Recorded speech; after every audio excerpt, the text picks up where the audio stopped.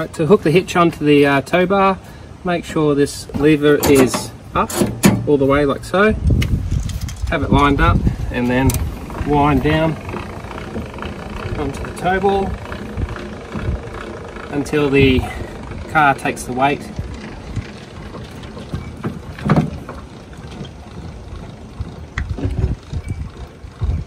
Once the car's taken the weight, lock the handle like so and have the handle towards the car.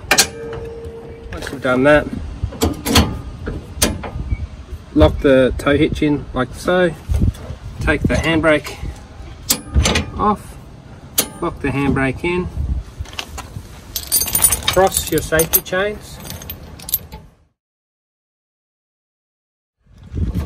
hook on like so. Make sure everything's nice and connected. Once you're all hooked up, put the locking pin through that and then it's all locked. The float, put the handbrake on. If you're on a hill, chock the wheels, pull the safety pin out.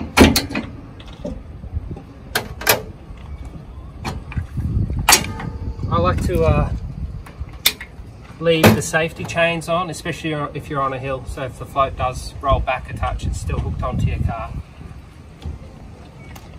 Make sure, double check this is unhitched.